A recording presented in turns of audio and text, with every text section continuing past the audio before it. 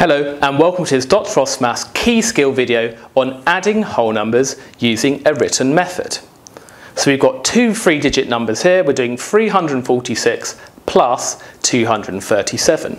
And what we're going to use is a technique known as column addition.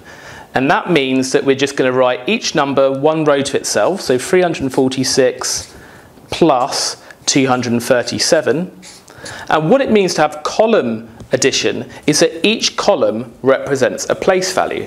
So the place value to the right is the units column, and we don't need to write that in when we do our working, but we make sure that all the numbers in the same column have the same place value, with the rightmost column being the units column. So that would be the tens column, that would be the hundreds column.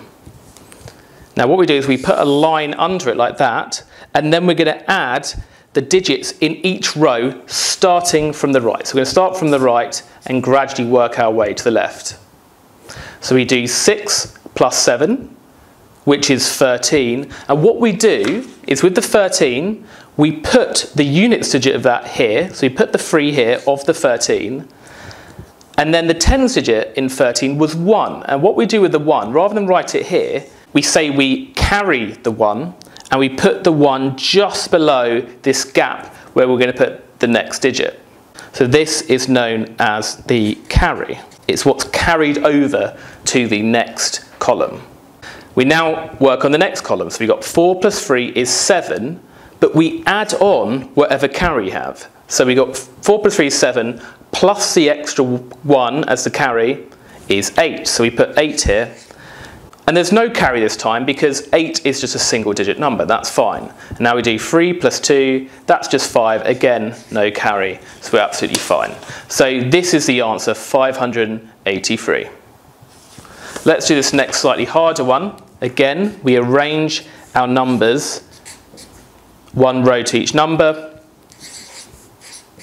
And what we do is we kind of right align these numbers. So imagine a little line on the right here. You're going to push the numbers up against that imaginary right line here. And that makes sure that the units digits are the rightmost digits of each of the numbers. Again, we're going to put a line under here. And let's add each of the digits in each column. So 4 plus 6 is 10. So remember, we put the units digit of the result, that 10. We put the 0 here. And what's the tens digit in 10? Well, it's 1. So we put the carry of 1 here. We next do the 9 plus 7 in the next column to the left. 9 plus 7 is 16, plus that carry of 1 is 17. So we put the 7 here, and again carry the 1. Because in 17, the tens digit was 1.